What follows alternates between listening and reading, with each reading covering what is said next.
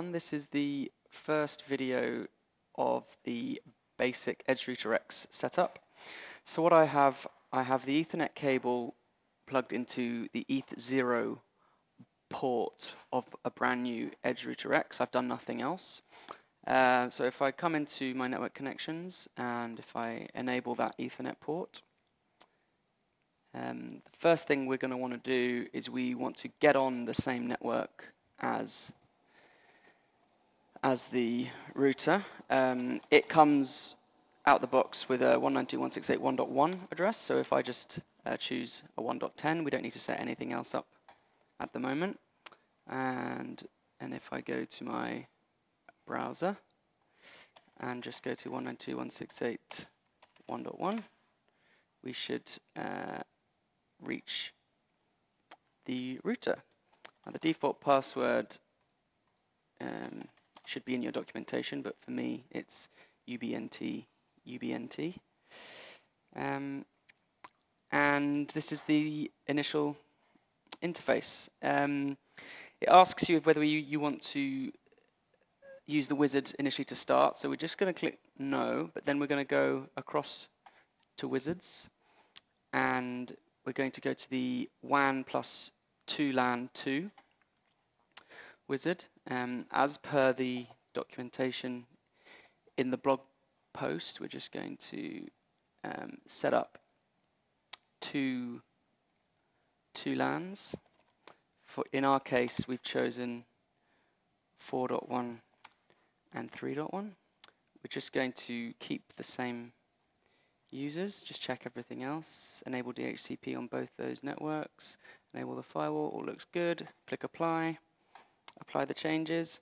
So it's telling you here now that basically we've changed the IP addresses of the networks that we're on, and it's telling us where we're going to have to go in order to get to those networks. So if I hit the reboot button, now I'm going to go and move the cable from the ETH0 into the ETH1 port on the router itself. And if you remember from the wizard, ETH1 has DHCP running on it, and it has a 4.1 192.168.4.1 address. So if we go to our command prompt, we can see we've still got that 192.168.1.10 address. So if we go back into here and reset that to obtain addresses automatically, it should get an IP address.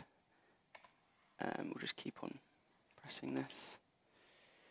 The router can take a couple of minutes to start up. There we've got a 169, so it's not up yet.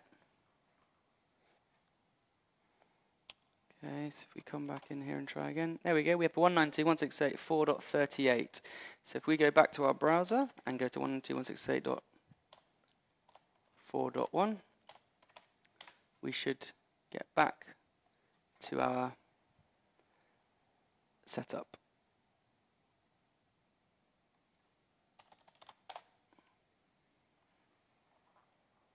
And there we go, and you can confirm what's happened here. We have ETH0 is our internet port that will get an IP address from your from whatever is plugged into ETH0. So that might be your ISP. ETH1 is that 4.1 address, and you'll see here that ETH2, ETH3, and ETH4 are all connected. Well, are all connected to this switch down here, which has a .3 address. In the next video, we're going to look at changing how that switch operates.